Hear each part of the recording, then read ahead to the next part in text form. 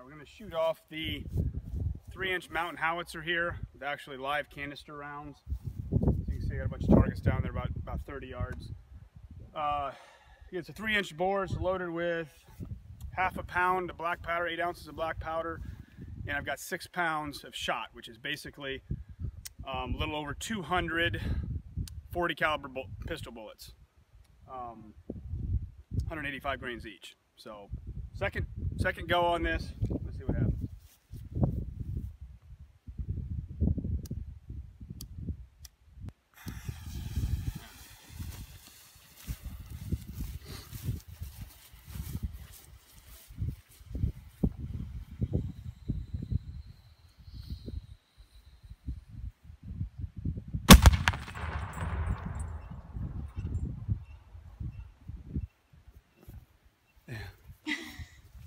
I got a hit on every one of them.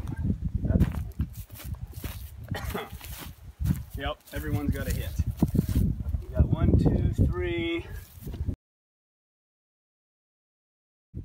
Alright, so we got on these, what, 18 targets here. They're stacked on top of each other. We got 67 hits on those out of, I think there's about 220, 230 pistol bullets in there.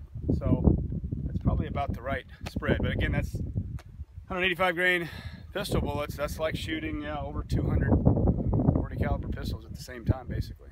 It'd do some damage. That's what they did in the old days.